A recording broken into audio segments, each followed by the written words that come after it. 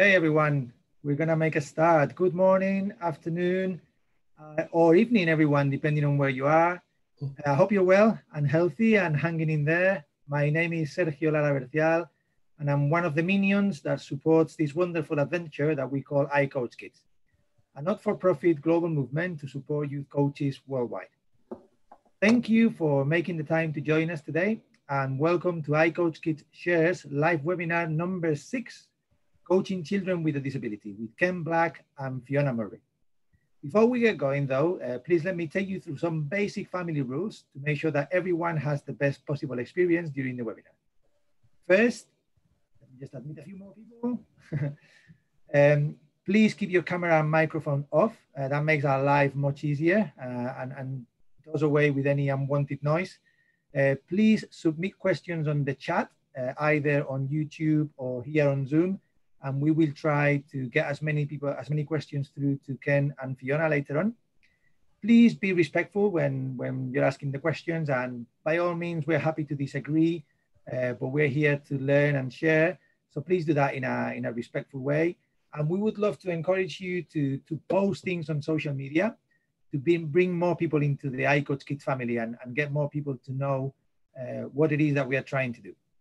And with that out of the way, let me also explain how the session is going to run. So both Fiona and Ken will speak for 15 minutes each, and then I will have a brief conversation with them to then go on to the Q&A session with questions from you, from the audience. Today's topic is coaching children with a disability, a massively important topic on its own, but actually, as you will see, a topic that we can all learn from, even if we don't coach in disability sport. And to speak about it, I'm thrilled to say we have two of the most influential people in the world in this area. First up, we're going to have Ken Black.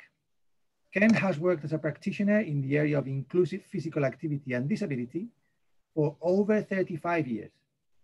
This includes working in special education, working as a disability sports development officer, as inclusive sport officer with the Youth Sport Trust in England, 3 years as a sport consultant with the Australian Sport Commission, and 2 years running a research and development center on disability sport at Loughborough University. He is also the co-founder of the Inclusion Club, and he is one of the fathers of possibly the most influential adaptive physical activity framework ever, one that certainly changed the way I go about coaching, full stop. Without further ado, I'm going to hand over to Ken. So please give a big virtual round of applause to the one and only Ken Black. Ken, I'm going to stop sharing and then you can share your screen. Ken, thank you for joining us. No problem.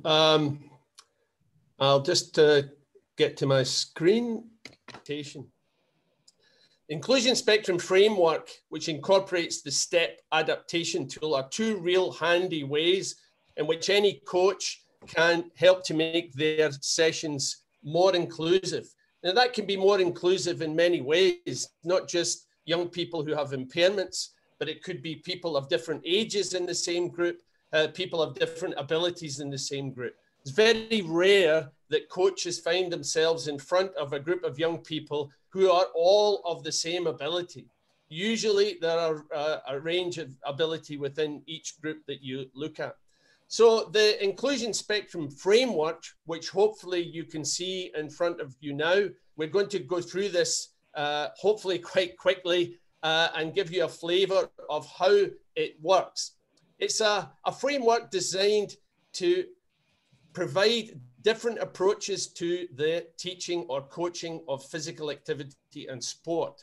And there are 5 main components, each of these supported by the STEP adaptation tool. So I'm going to go through each of these components individually. The way that the inclusion spectrum is utilized by a coach will depend on other factors. For instance, the way that the group is made up, the age range, the ability range, the environment, whether it's an indoor or an outdoor activity. These will have influence. But generally speaking, this is an activity-based framework. So you're looking at the activity and how you can make that work for everyone in the group. So we're going to look open, first of all, open activities, which is, I subtitle everyone can play.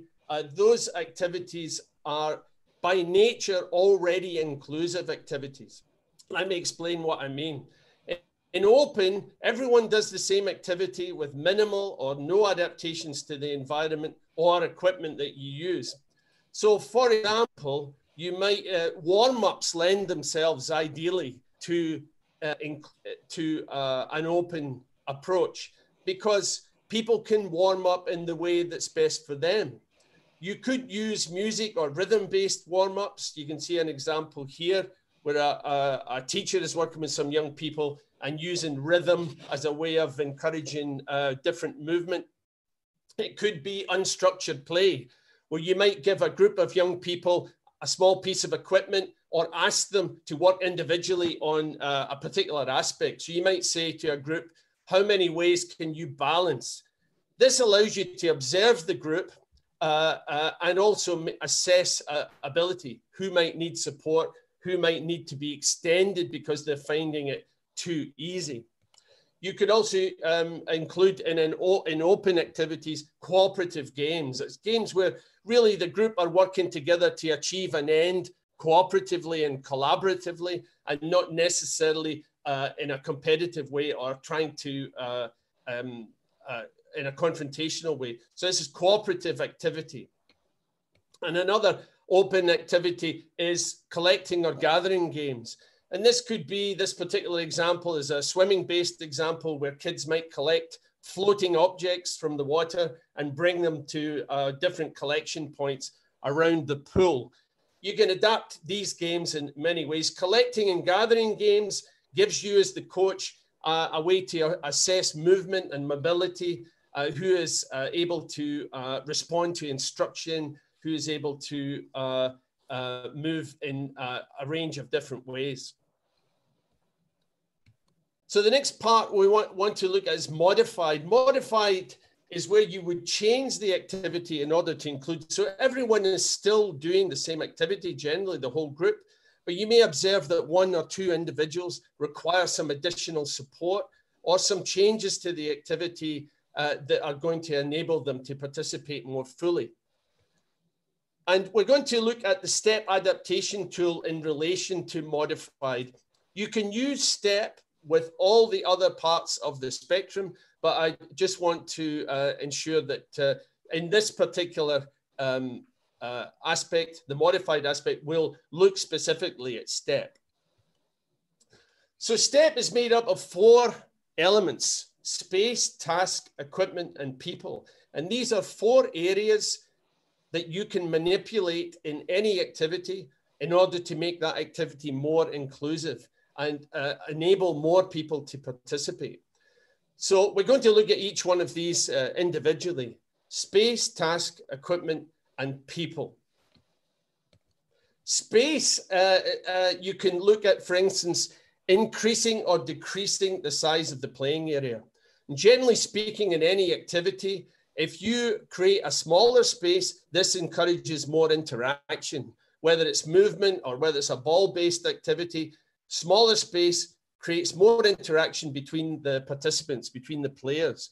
If you play in a bigger space, this promotes an increase in mobility and encourages young people to move more. And you have to assess the group according to how much mobility they have. But there's different ways of considering the modification of space. For instance, in target activities, you can vary the distance to the target. So in lots of target-based games, basketball, football, golf, rugby, boccia, the disability sport, those are all involve some kind of a target. So you can play around with the space between the player, between the participant and the target. So for instance, if a shot is successful, you can move that person further from the target. If the target's missed, then that person moves closer. So you're flexible in terms of how the activity is carried out. And it enables people to begin to work for themselves on modifying the activity.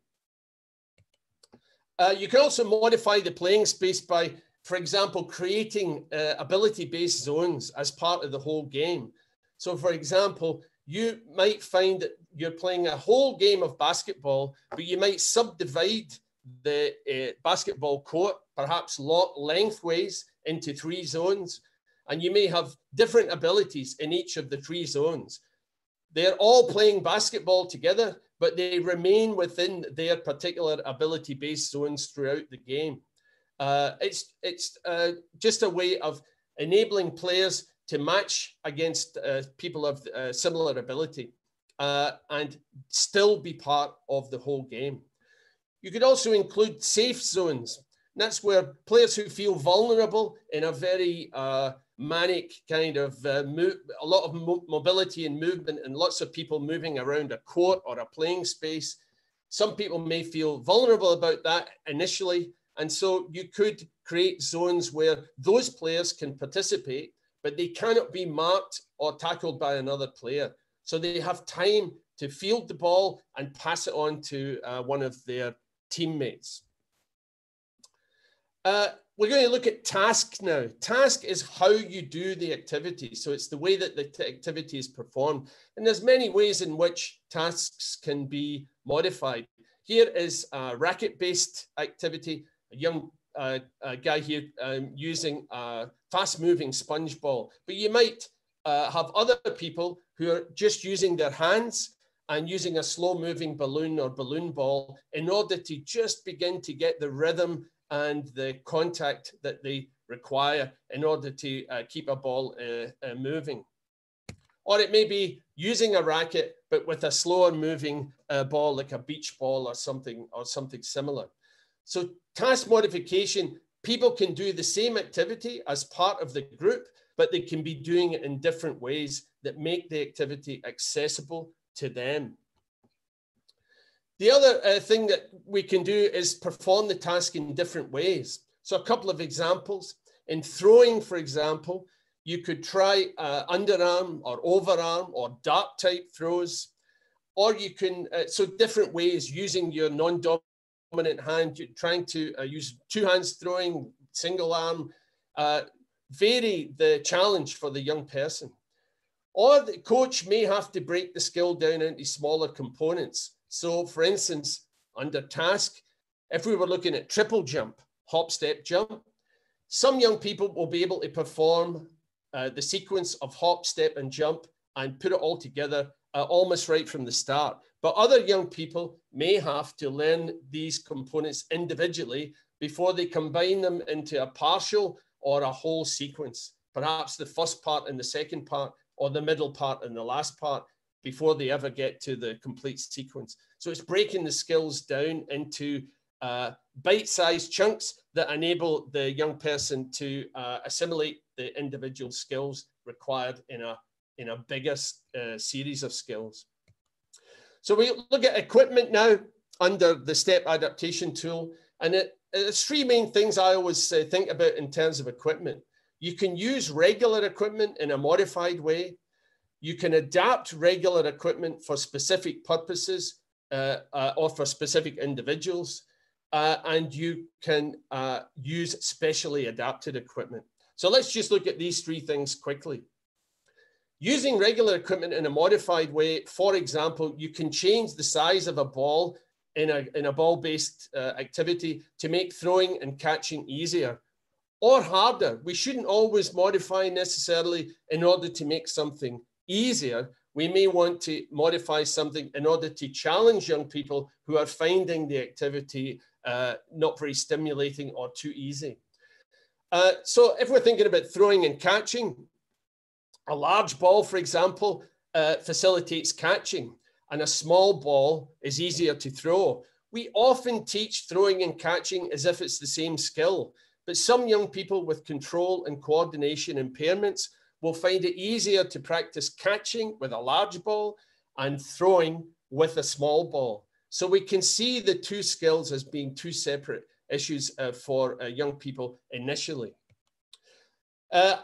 Adapt regular equipment for specific purposes or individuals. So here's an example. If quite often you think if a ball has bells, that can help people track the movement of a ball, whether they have vision impairment or perhaps spatial awareness issues. A sound ball can be useful, but not everyone has access to sound balls. So a simple way of creating a sound ball is to put any ball inside a plastic bag, tape it up, and when you roll the ball on the bag on the floor, it crackles and people can hear it. So that's a simple way to adapt a regular piece of equipment. Or we can look at specially adapted equipments. For example, bell balls I mentioned, foam javelins, mobility equipment that some young people may require. And then the other thing we can do is make equipment from available materials that you may find around the house. And you know, I mentioned briefly at the end some lockdown activities that I've been putting on video. You can make balls from newspapers. You can use plastic water bottles as targets. You can use cardboard tubes to send a ball towards a target. So we can use regular stuff you might find lying around the house and turn them into adapted equipment that can help support inclusion. If we look finally at people under STEP, we can adapt the way that people interact. For example, we can match players of similar ability in practice or in small-sided games or in competition. And we mentioned this earlier. If you have people who are of a similar ability, you will get more opportunity to participate in the activity, handle the ball, practice rallies, whatever the activity is that you're doing. We can also vary the team numbers. And this is quite an important one. People tend to think 5 against 5, 7 against 7, 11 against 11. But teams don't always have to be of equal size. So you may find that instead of 5 against 5, 7 against 3 might work better. 3 players who have higher skill levels have to work very hard against 7 players who can support each other in the game. And finally, on people, some individuals might require some kind of one-to-one support. For example, guidance and target orientation for young people who have vision impairments. So someone, for example, creating some kind of noise above a target so that a person with vision impairment can better estimate where the target is. Or alternative or innovative methods of communication and explanation for some young people. You may have to avoid jargon until it becomes familiar with, until young people become familiar with it, for example. And so we can modify the way we communicate in order to make an activity more inclusive. Okay, to look at parallel, and I'm trying to move on quickly. I know I'm going over my time here. Parallel is fine, Ken, carry on. Part of the spectrum. Players work on the same activity or theme, but they do in groups based upon their ability. So we've mentioned this before, but instead of them all being in the same game and we create perhaps ability zones, we can actually, where there's a very wide range of ability within the whole group, we can create smaller subgroups, 2 or more. So for example, you might have a volleyball type game where some people play a seated version and others play a standing version, and people move to the group that best suits their abilities. Give you some examples. This is a sitting volleyball example. You might have one group that is practicing basic skills using slow moving balloons, for example, just learning to keep the balloons in the air. You might have another group where you introduce a barrier. They're getting the idea that volleyball is about 2 groups of people facing each other, and they can begin to negotiate using a slow moving ball, the fact that they have a barrier to overcome. And finally, you can introduce a net and it begins to look like sitting volleyball, and you can begin to introduce basic rules and a basic playing area that mirrors the game. Finally, oh, it's not finally, but we're going to look at separate and alternate quickly. Some people would say, well, why would you have in an inclusion framework separate and alternate? But there may be good reasons on occasion where you might want to separate young people from the rest of the group. And the examples might be to where you might want young people to work individually or with peers of similar ability, you might want to give them more time to develop the skill levels that will enable them to be reintegrated into the main group. Or you may want them to spend some time practicing specific skills. For instance, if they have a competition coming up, which is perhaps as part of a disability sport program, at some point they have to practice that with their disabled peers. But what I would say about separate and alternate is it should not be most of the time. It's just when required in order to enable a young person to increase their skill and level and competency to enable them to get back into the main group.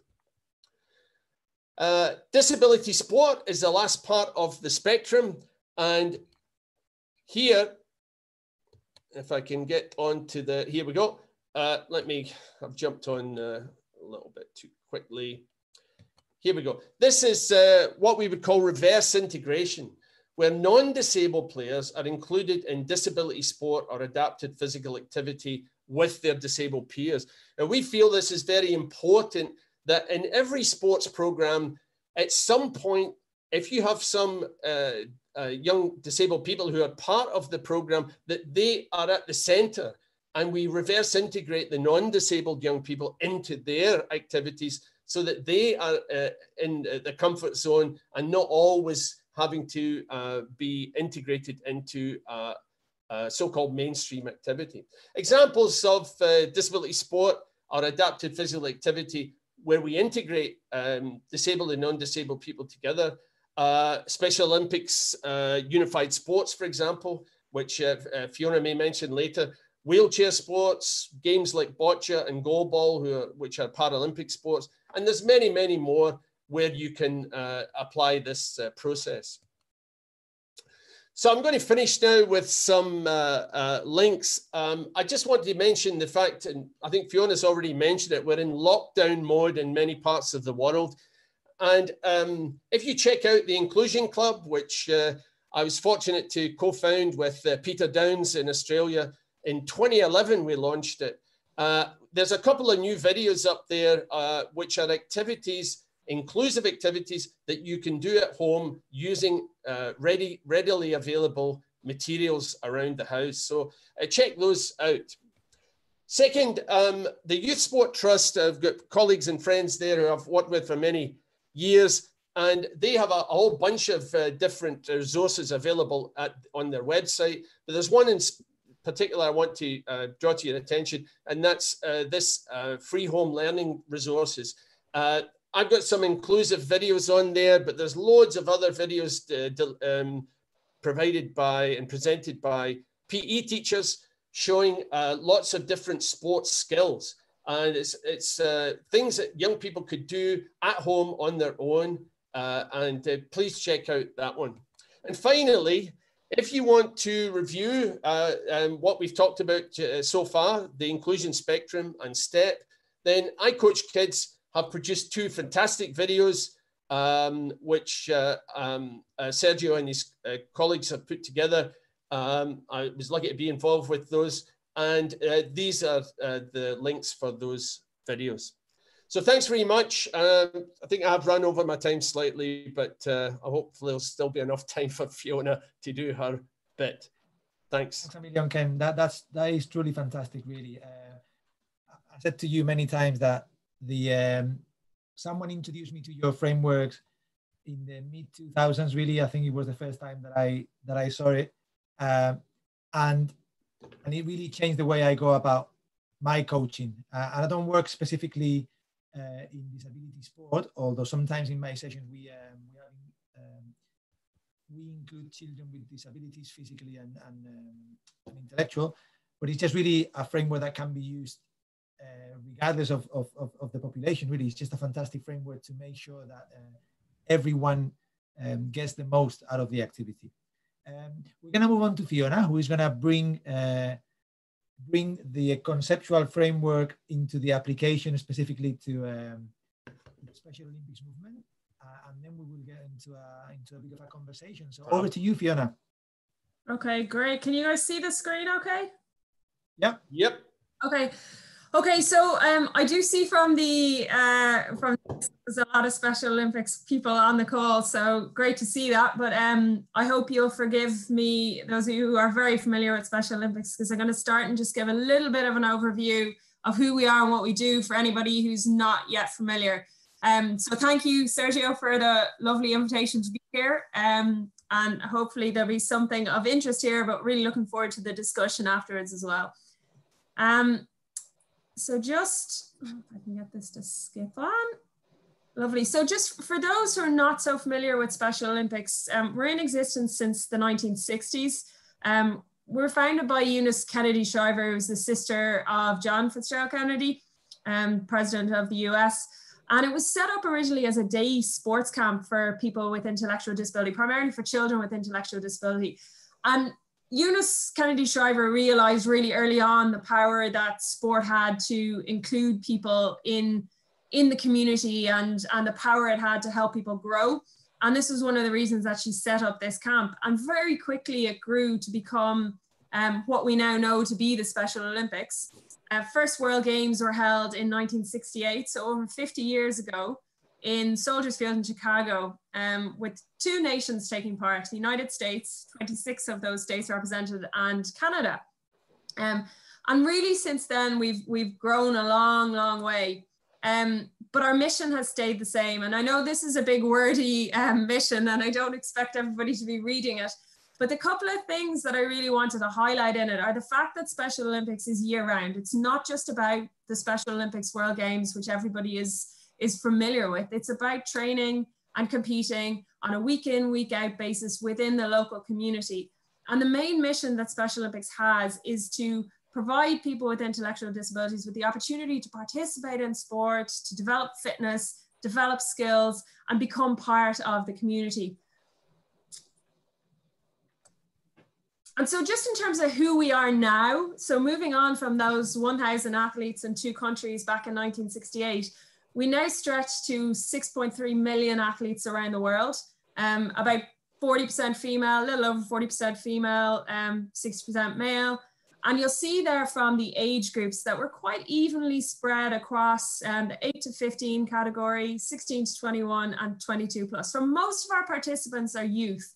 And we have a small number of athletes participating in the 2 to 7-year-old age group, which I'll talk about a little bit later. We've also got, and Ken mentioned the unified sport, so I will talk about that a little bit more later, Ken, so thanks for the lovely intro on that. So we've got about 1.7 million individuals with and without intellectual disability who are unified teammates, so participating in our unified sports program all around the world, and over 500,000 coaches.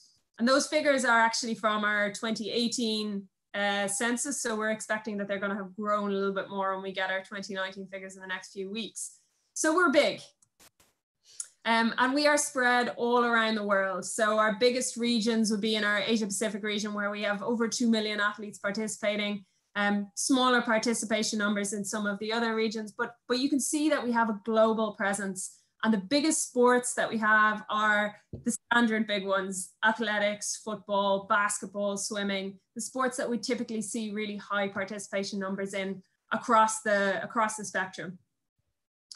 So in terms of inclusion, I suppose based on the seminar today, we wanted to talk about where we're at in terms of inclusion now and where we were in the past, and what inclusion means to us now and in the past. So the first thing to say is very clearly, we're at very different stages of then and now in different parts of the world. So in Europe, in North America, the status of Special Olympics and the level of inclusion that we see is very different to what we see in other parts of the world. So in the past, and some countries in some parts of the world are still in that then phase, we were an organization for people with intellectual disabilities.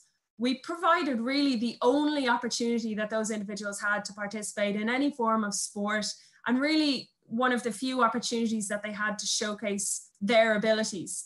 And for very many reasons, which were very good and very fair, we were a pretty exclusive organization. So it was a pretty exclusive way to include people with disabilities. So what did it look like for us in terms of the inclusion spectrum? Well, we very definitely were sitting in that disability sport area. We hadn't quite reached the reverse inclusion that Ken is talking about earlier, but we'll talk about that in a little minute. But very much we were a sport specifically for people with intellectual disabilities. And those were the only people who participated in our sport programming.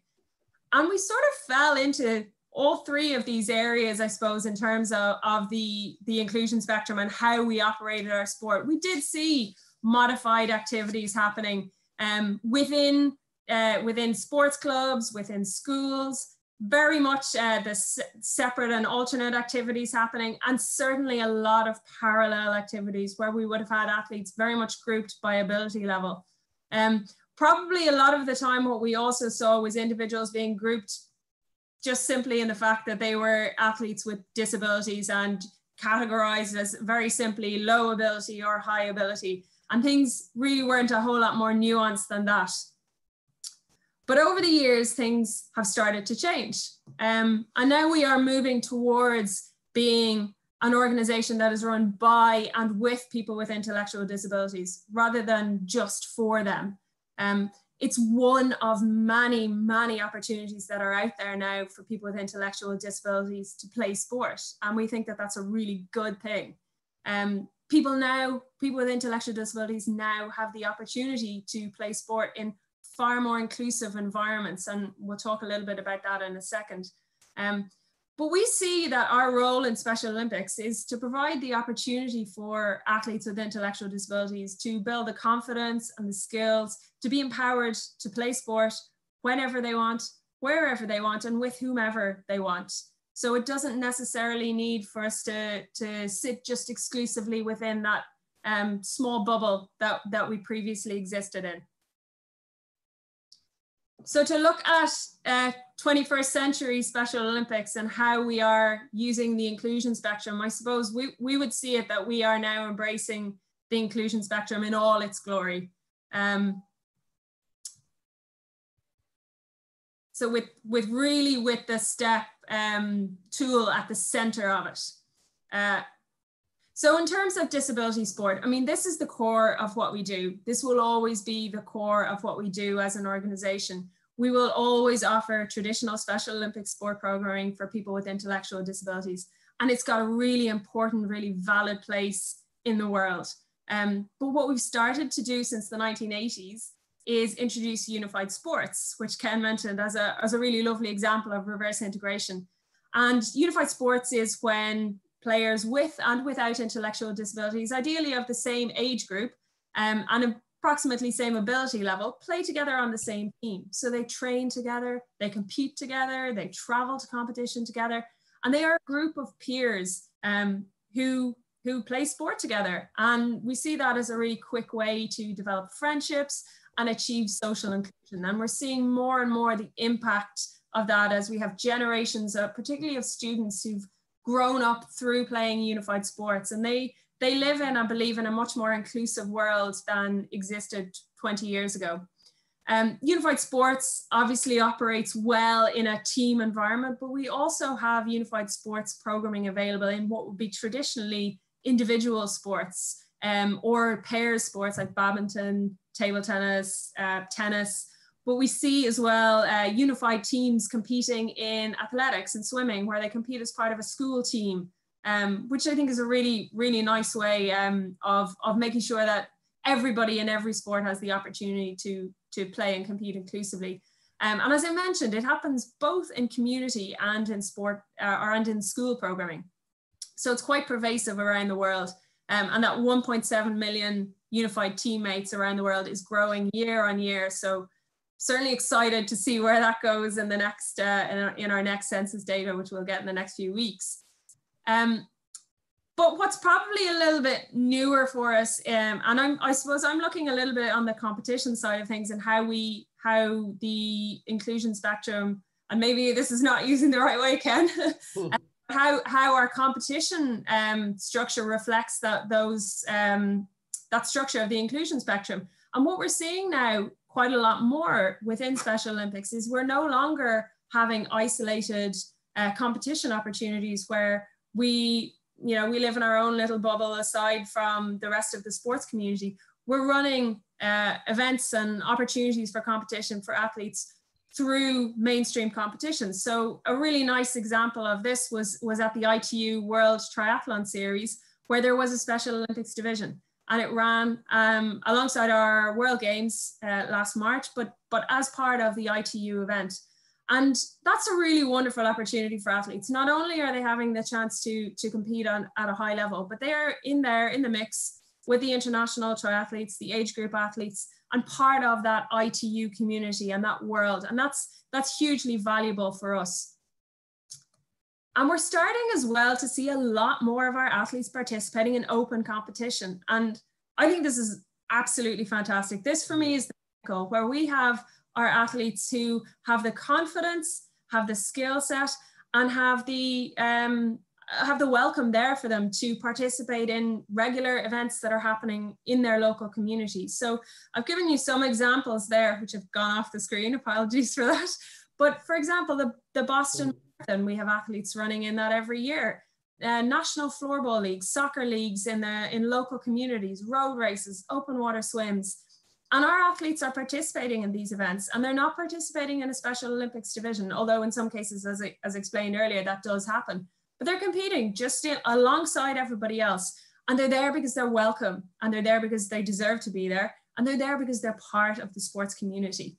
And so our role in that, okay, we're not running those events, but our role, we see it as a facilitator, a supporter, a partner, somebody who collaborates and supports and prepares those individuals so that they can fledge the nest and they can go and they compete in those events. And Special Olympics is always going to be there for them, where they need it, where they want it, but those opportunities are now becoming much more available. And I think it's a real sign of a much more inclusive world that is developing. And it's still a work in progress for sure. And then we have our separate modified activities that are happening all the time. This is what I would think are really the bread and butter of our Special Olympics programming. It's how our coaches coach, whether or not they're familiar with the inclusion spectrum, and many of them are, but whether or not they are, this is the bread and butter of what they do, how they modify their sessions, how they categorize, how they move people in and out of sessions to make sure every athlete receives the coaching and the direction and the guidance that they need to be the best athlete they can possibly be. And we see this happening, as I said, through community Special Olympics clubs. We see it happening through federation sports clubs in local communities. We see it happening through schools programming and our Unified Champion Schools, which introduces inclusion, not just on the sports field, but off the sports field as well, through education. And all of these are underpinned by STEP. STEP is one of the tools we hear coaches using the most often in their training, in their development. We hear them talking about how they use STEP to modify their activities. But we don't do all of this on our own. We are now part of the global sports family. And this little graphic here, I'm not going to go into too much detail in it, but just this is really just to show that we currently have nearly 750 sports partnerships with international sports federations, with organizations like iCoachKids, and they are so crucial to supporting us to deliver our mission to provide people with disabilities with the best access to sport programming. And specifically around this iCoachKids program and the age group that we're looking at, we have two key programs that look at this age group. So our Young Athletes program, it provides an inclusive fundamental movement and sports skills program for children aged 2 to 7. And it's been running for a little over 10 years now, and it's hugely popular. But as a result of this program, we realized that there were so many athletes who were not moving into traditional sports. And so my colleagues in the Young Athletes team are at the moment creating a developmental sports program, which will help support coaches to support those athletes to make the transition into structured sport. And this is where iCoachKids is so vital to us. So they're focusing on the kids aged 6 to 12, and they're working with creating some age-appropriate sports programming for children with intellectual disabilities, but also which can be delivered in a very inclusive environment. So through schools and communities. The program will be delivered through multi-sport experiences, which we believe is really important in the development of our athletes, but also it can be delivered in a sport-specific club situation or school situation. And it really focuses on skill development and introduction to formal sport, I guess, in an age and developmentally appropriate way. So just to give you a quick overview, some of the sports that we're currently looking at, and these, I'm conscious I'm running out of time, sorry. And these are the sports that we're currently looking at, but we are always looking for new sports partners to work with. So for any representatives from sports federations that are interested in engaging with us on this, we're really excited to start pushing this out a little bit more. And our work with iCoachKids has been really crucial. We're creating some e-learning content and some implementation guides that will be available in the very near future. So in short, we've got a lot done, but we've a lot more to do. We believe the world can be a much more inclusive place, and we're constantly working towards that. But we believe that we can also be a much more inclusive organization. And we are continuing to push forward in that direction. We're embracing this concept of unified leadership, where we work with individuals with intellectual disabilities, not for them, not to deliver a program for them, but to deliver programs with them in line with what their needs and wants are. And I suppose fundamentally, we believe that inclusion is not just a single action that a person takes or that a coach takes or that a club takes. It's about a way of life and a way of thinking. And so that is really where we're at. There's a couple of very difficult to read links here that I'm sure you can refer to if that's helpful. You'll find lots of resources on our website on specialolympics.org. And in addition, we've got an online learning portal, which has lots of interesting resources there for coaches, e-learning modules at learn.specialolympics.org. So please do feel free. All of that is free and available to anyone who wishes to visit. And Sergio, I'll wrap up and hand back to you now. Fiona, thank you so much. Thank you.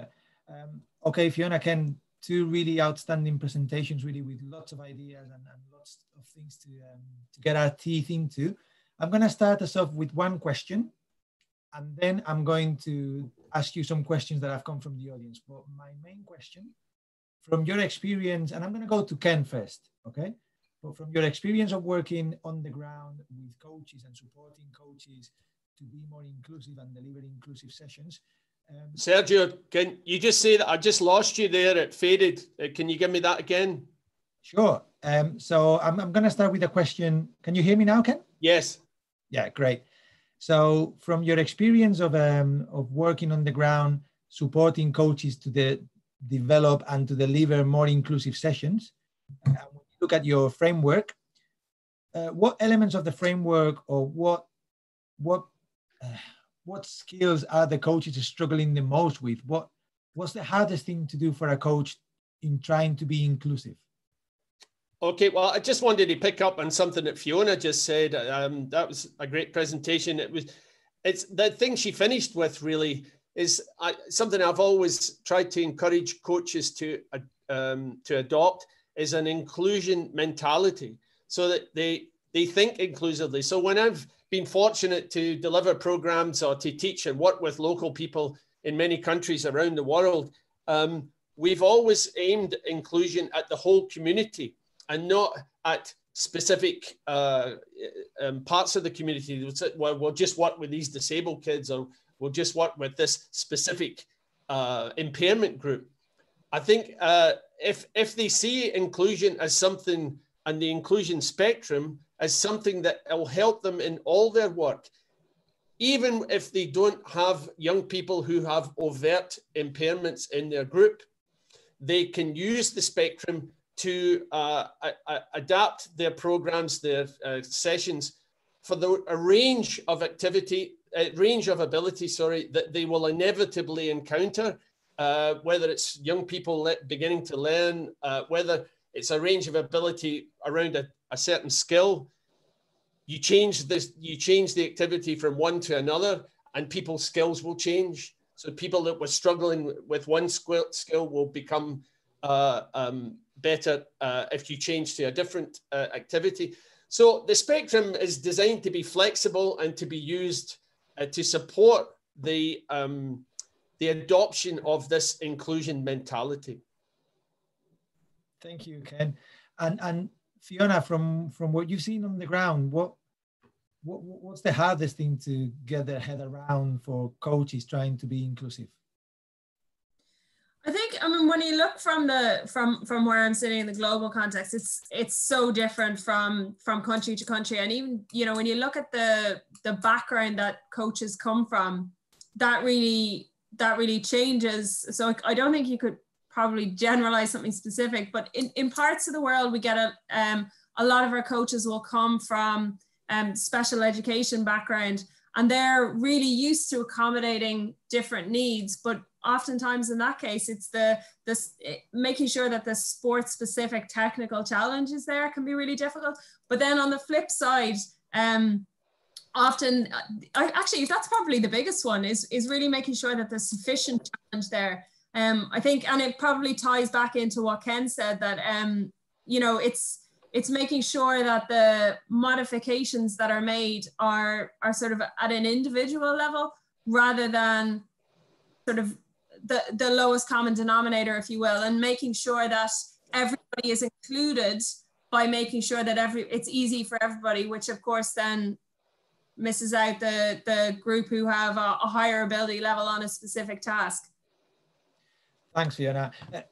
Ken, on that note, back to you. How much of inclusion practice or inclusive practice is about planning, and how much is about making decisions on the spot, making adaptations on the spot? I think it's both. One thing which I would say with regard to the spectrum is you can actually use it as a planning tool.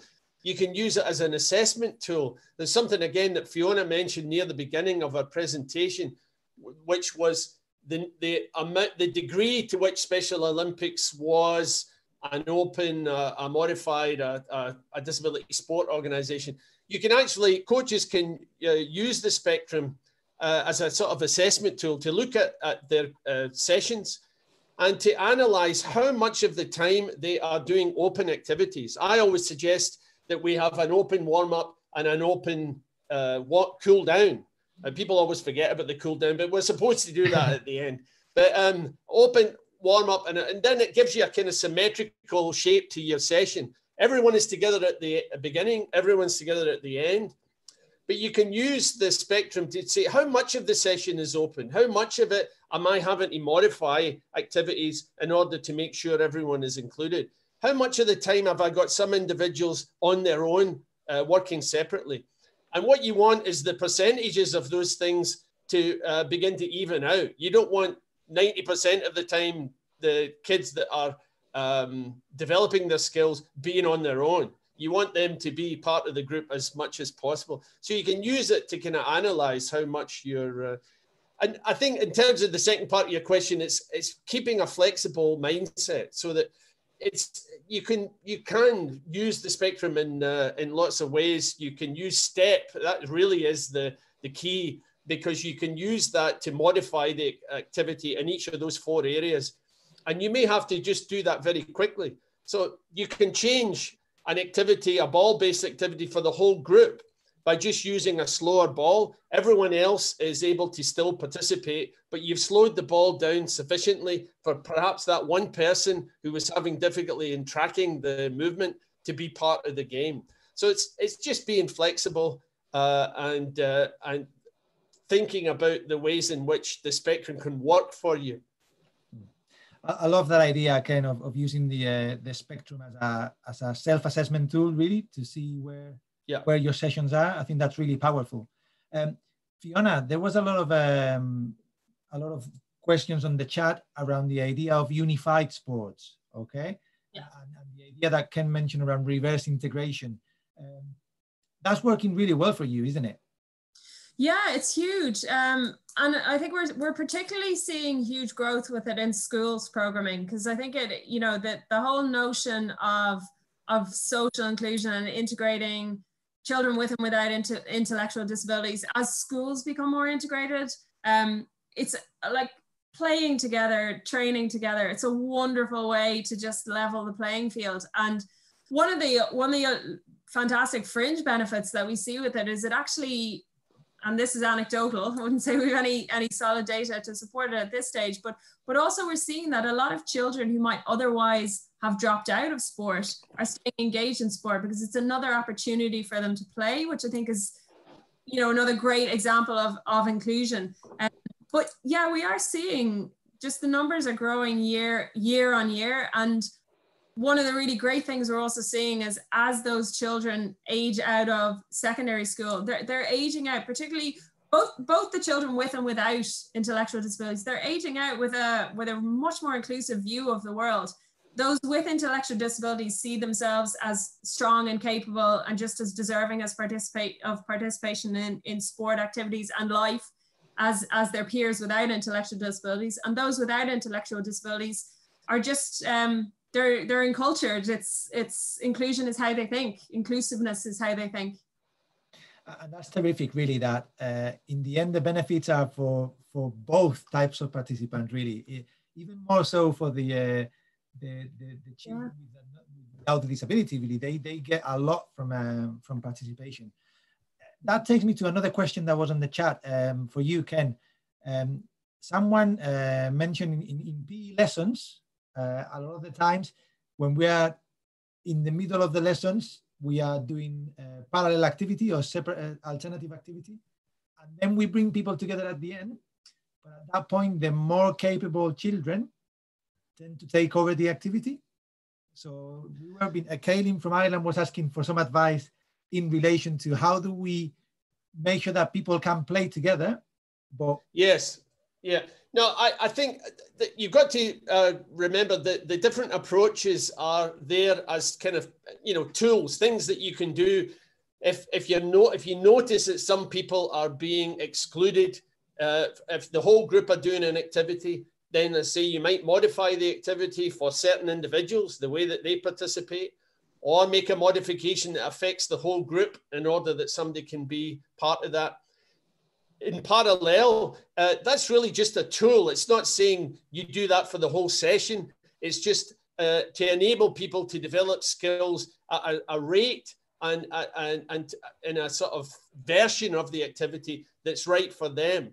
But one way of bringing ability groups together is to use a kind of, when I was talking about space, and the easiest way for me to show you this is just to do it in an illustration.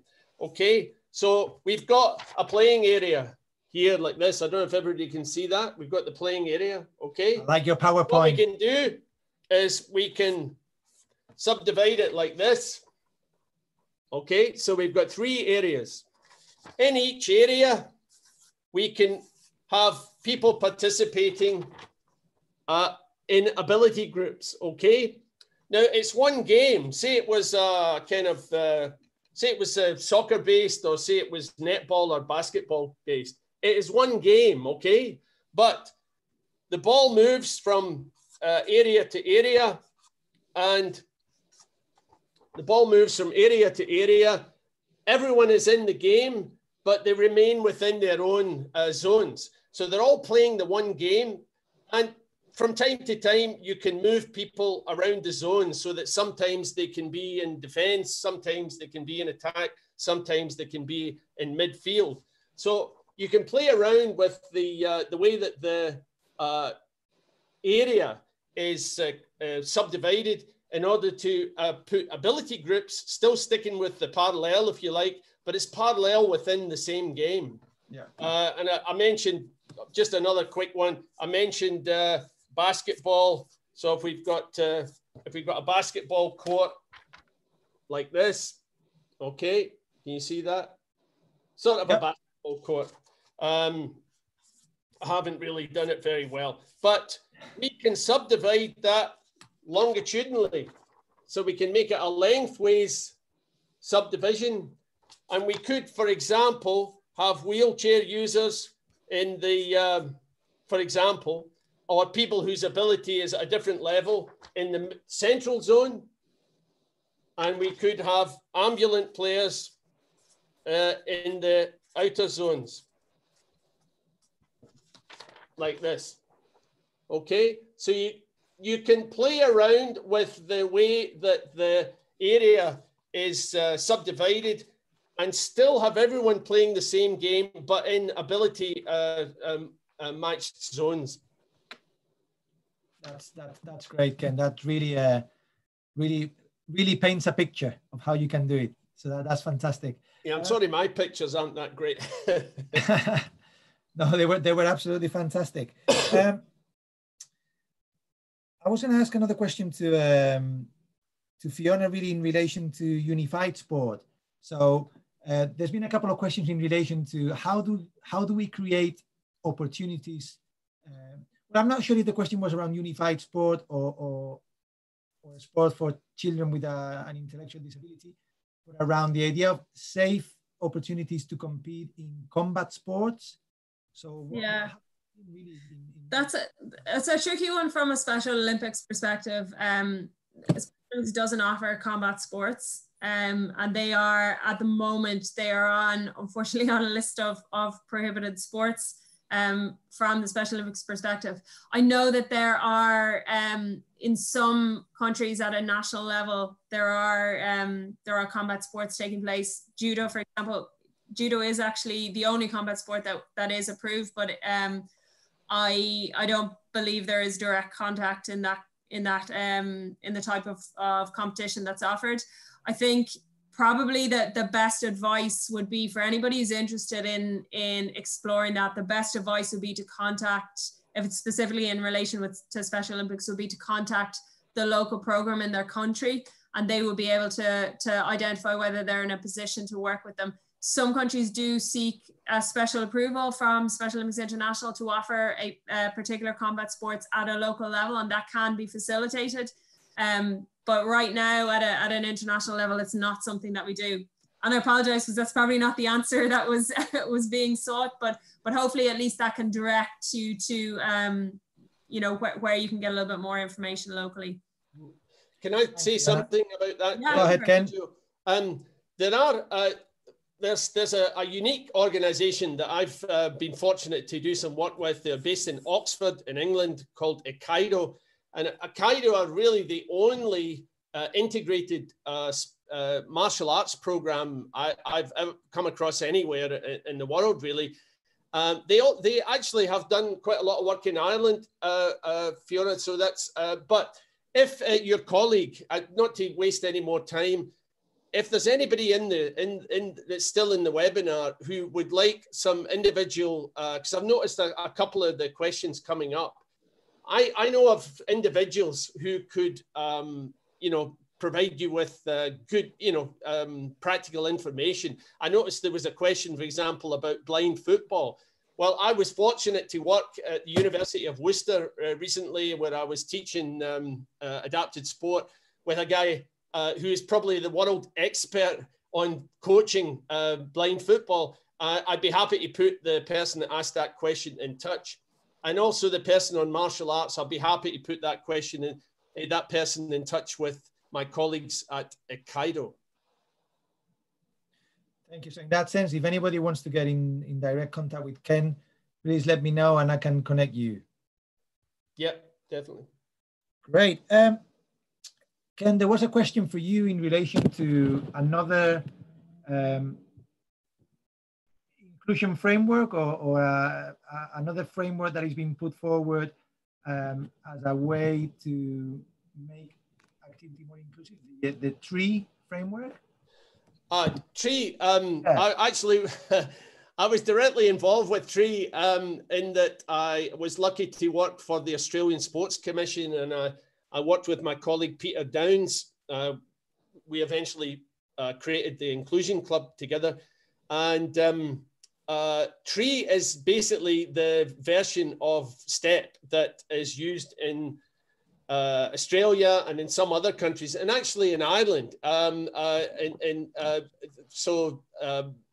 think it was because Peter did some work there before me, and so they established TREE. It really is just another way of breaking up an activity into components that you're able to change. So TREE is teaching style, rules environment, and equipment. And so you can change any of those 4 things. So to me, it doesn't matter if you use STEP or tree. In fact, as I've been going around the world, we've tried to develop local language versions of STEP or tree. Where you can. I'm just trying to think what the Spanish one is. I think it's. I think we used for space it was espacio. For task it was tarea. For equipment it was equipos, and for people it was personas. So we could use the Spanish word for step, which is paso, and that helped us to have step in Spanish. So you can develop a step or tree or your own version of it. It's just a way of breaking the equipment, the activity into bits that you can then manipulate in order to make it more inclusive. Thanks, Ken. And your Spanish pronunciation was flawless. I'm very impressed. Excelente. Fiona, another question for you, really. As you said in your presentation, the growth of the Special Olympics really over the last 2 decades has been incredible. What do you put that down to, really? What have you done well to, and I'm saying growth both in terms of numbers, but I'm also aware that dropout is very, very little in Special Olympics, as far as I know, compared to mainstream sport. What have you done well? I mean, I think in a lot of cases it was offering an opportunity where none existed, and I think one of the reasons for the huge growth in Special Olympics, particularly in the last 10 years, has been the expansion of the program in regions of the world where people with intellectual disabilities are still largely excluded, and so it's quite unique in that context. I think we forget sometimes in Western Europe that, you know, while the situation certainly is far from perfect, people with intellectual disabilities are much less excluded now than they were in the past. As I said, you know, we're still at the then stage in an awful lot of parts of the world.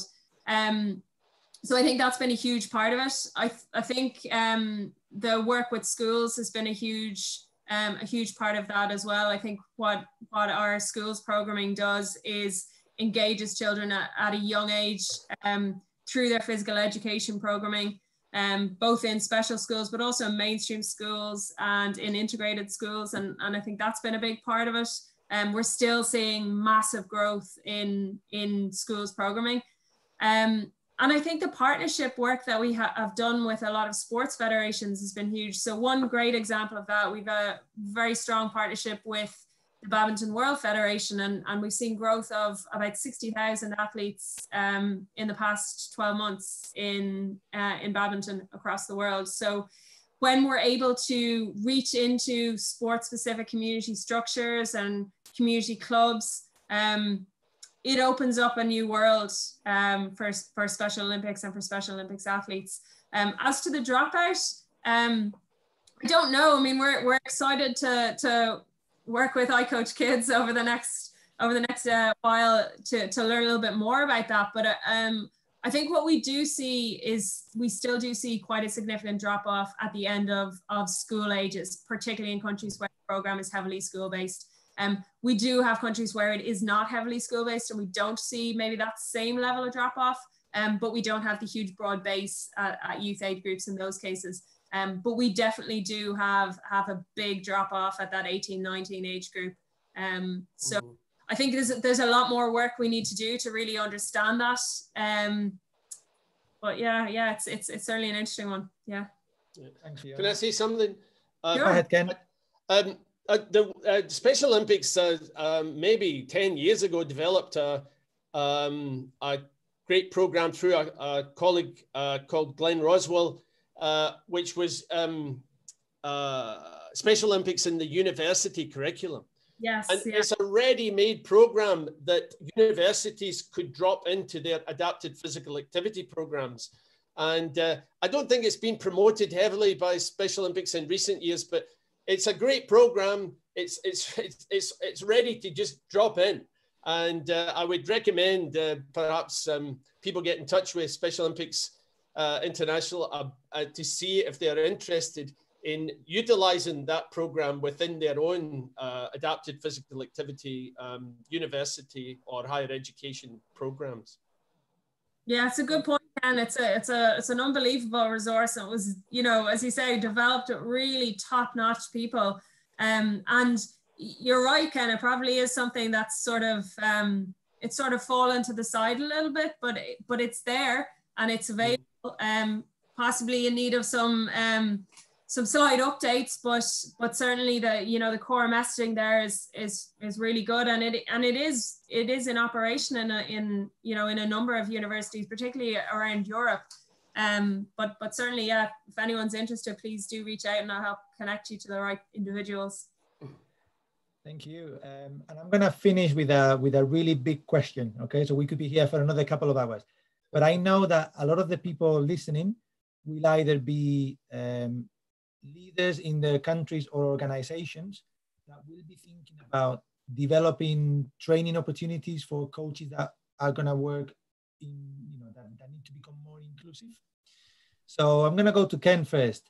Well, Ken, when you start developing a training opportunity to improve your ability to be an inclusive coach, where do you like to start? So I just lost part of your question there. Keith, just give me it again, sorry. Yeah. So when you are developing training for coaches to help them become more inclusive, because that's what a lot of people are going to be doing, people that are on this call. Yeah. What's your starting point? What do you prioritize at the beginning? Well, initially I try to work with them to help them realize that they have all the skills they need now to be able to be an inclusive coach. They don't realize how much sometimes, over the years when I've worked with people, I say I've been lucky to work in many parts of the world. I just wanted to give a shout out to Danny in Hong Kong. I haven't seen him for a long time, but I noticed he's in the webinar. I've been very fortunate to work with people around the world, but they quite often, they don't realize they're already modifying things. They're already modifying the way they communicate, because they change the way they communicate if they're working with younger kids or teenagers or adults. If they change the way the intensity in terms of physical activity or sports that they're coaching, dependent on the level of the kids. So beginners are going to make it less intense, more fun. They're going to get a little bit more structured as they get with the older kids who've got better competencies. So they're already modifying things. So one of the points I tried to do early on is to try and get them to realize that it's not a big jump to go from what they're already doing towards being more inclusive. They're just widening the parameters. They're already quite often modifying, and they just need to broaden that to take in people at either end of the spectrum. Thank you. Thanks, Ken. That's really valuable, really, because I think sometimes we feel like someone has to be special to be able to do this. But most people, everybody, as you say, has the tools to do it already. Fiona, how does that work for you in the Special Olympics? Where do you guys normally start? Yeah, I mean, I think very much the same. I mean, our attitude very much is that, go coaching is go coaching.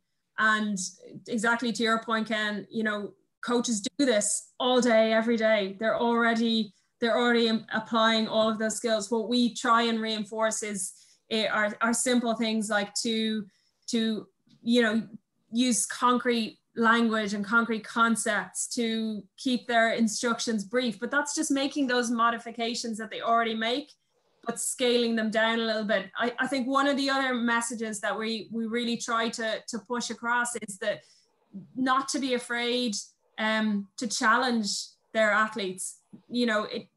Giving people an opportunity to succeed doesn't mean every effort needs to result in a success. The failures are part of how we learn. And I think we try to make sure that our coaches are confident enough that it's okay for their athletes to experience that failure on their learning journey in sport.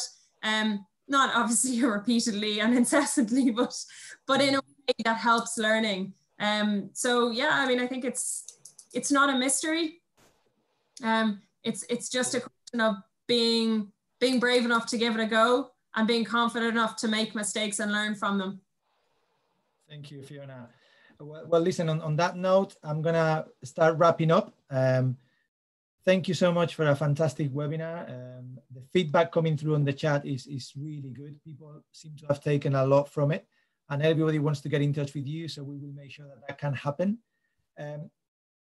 Before we finish, please, just to encourage everyone to have a look at the YouTube channel of iCoachKids, where there's over 120 videos with very, very good content that hopefully will really support you in your development and help you support others as well.